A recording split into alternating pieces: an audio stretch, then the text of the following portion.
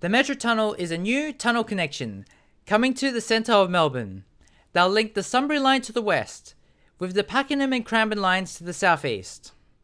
It starts out in the west at South Kensington, redirecting the Sunbury line into a 9-kilometre tunnel through the centre of Melbourne before coming out at South Yarra, where it'll continue on to connect with the Pakenham and Cranbourne lines. The most exciting part is there are 5 brand new rail stations getting built, with the lines using the tunnel having their stations upgraded too. The planned service frequency is 18 to 19 trains per hour in the inner core, with increased services to the Sunbury, Pakenham and Cranbourne lines. As well as that, other lines will also have a high service frequency. These include the Werribee line, the Craigieburn line, the Upfield line, the Frankston line and the Sandringham line. To run the service, 65 new high-capacity trains are being built.